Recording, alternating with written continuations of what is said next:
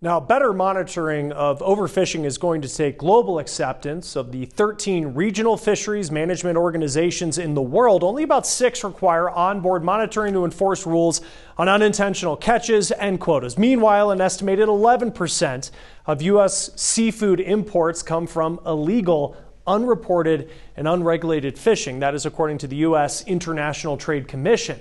U.S. environmental scientists are leading efforts to promote electronic monitoring internationally.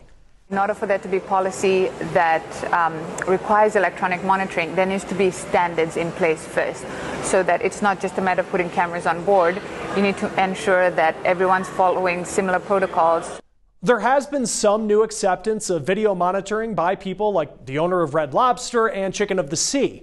They're committed to having 100% on the water monitoring by 2025, but cameras can be a double-edged sword. One of the U.S.-based trailblazers for video monitoring ended up facing charges related to illegal fishing.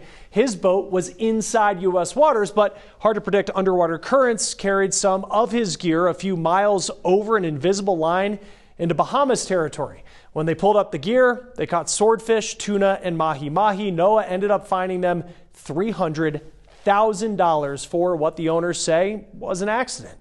This is our own government imposing a fine on us for an incursion that nobody else was even aware of other than our own agency.